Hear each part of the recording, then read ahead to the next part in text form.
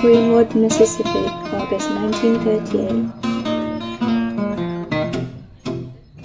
I love this music, so chill.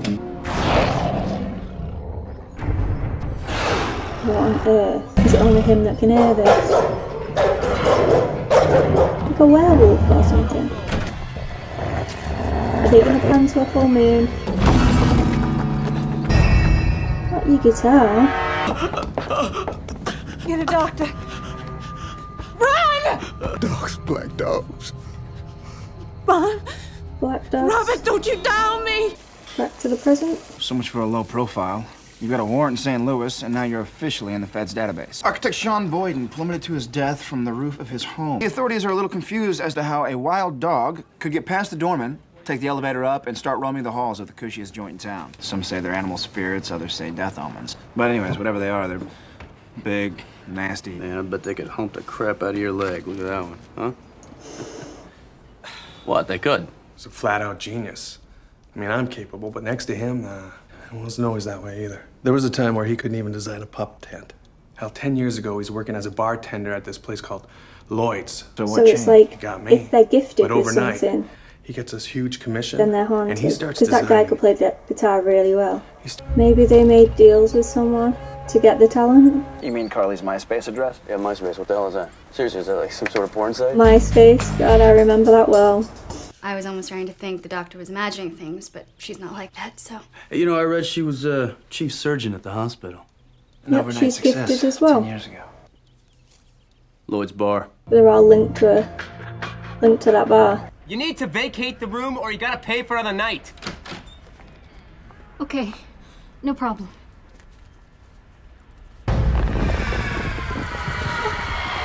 Oh my god.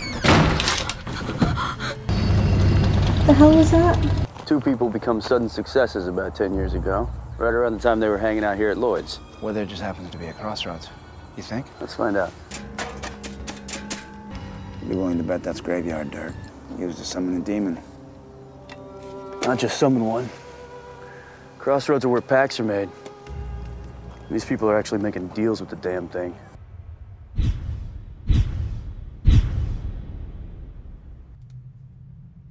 Through the window. I called it and I still jumped.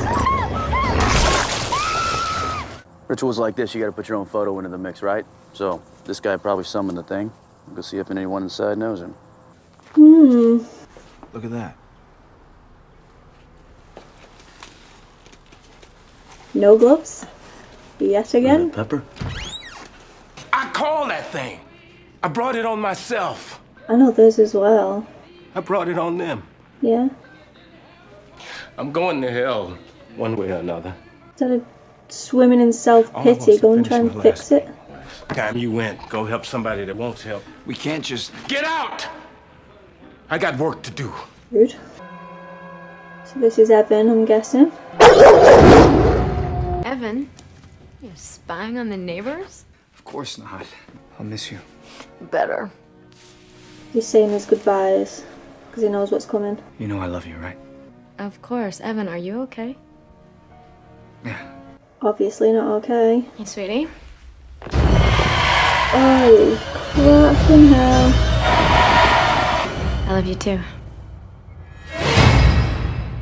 That might be the worst one yet. That was like something out of The Ring. We're here to help you. We know all about the genius deal you made. Can you stop it? Don't know. We'll try. I don't want to die. Of course you don't. Not now. Dean, stop. What'd you ask for anyway, Ev? Huh?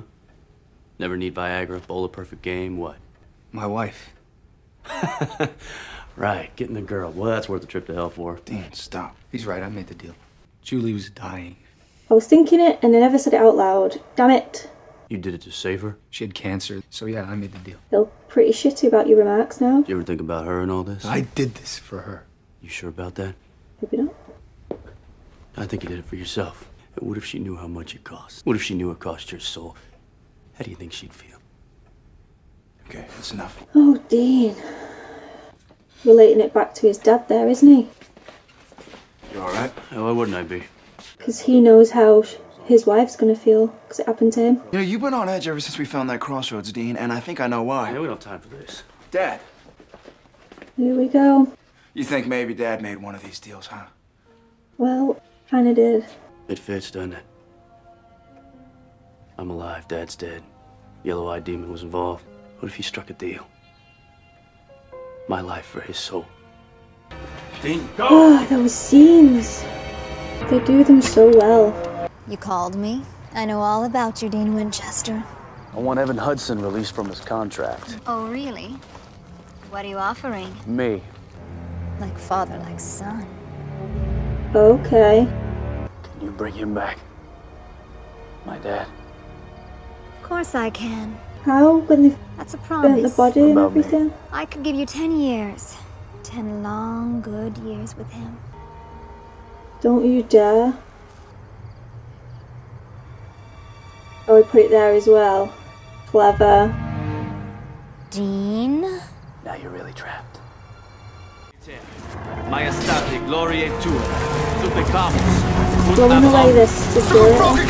infernali, spirituum. Wait!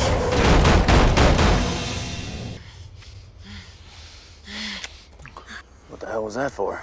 Sealing the deal. You would have never pulled that stunt if you knew Knew what? where your dad is.